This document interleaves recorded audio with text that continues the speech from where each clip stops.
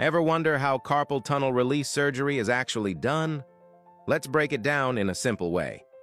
The procedure usually starts with numbing the hand and wrist using local anesthesia, so the patient stays awake but feels no pain.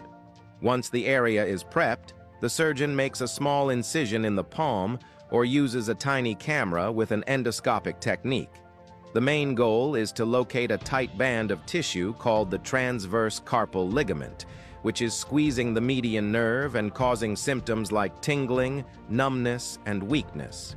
The surgeon carefully cuts this ligament to release the pressure on the nerve without touching the nerve itself or removing any bone. After the pressure is relieved, the incision is closed with stitches or adhesive strips. The entire surgery usually takes less than 30 minutes, and patients often go home the same day. Over time, the ligament heals in a more open position, giving the nerve extra space and allowing symptoms to improve.